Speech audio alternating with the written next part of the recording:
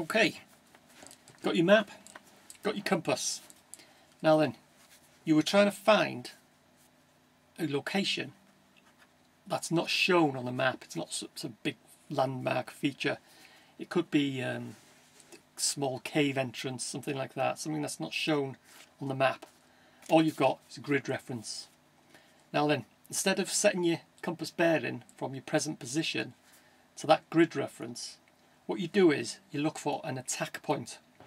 Now an attack point is something that you can find on the map that is as near as possible to that grid reference, to the location of the grid reference you're trying to find. It could be anything like a corner of a field, it could be where two stone walls meet, anything like that. Anything that you can find on the map that is as close as possible to the grid reference that you're trying to find, and that's your attack point.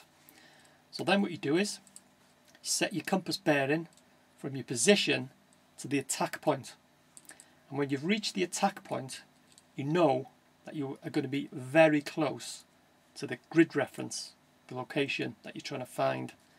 So then you set your compass bearing from your attack point to the location, to the grid reference of the location you're trying to find, and that'll make it a lot easier to find that location, and that's an attack point.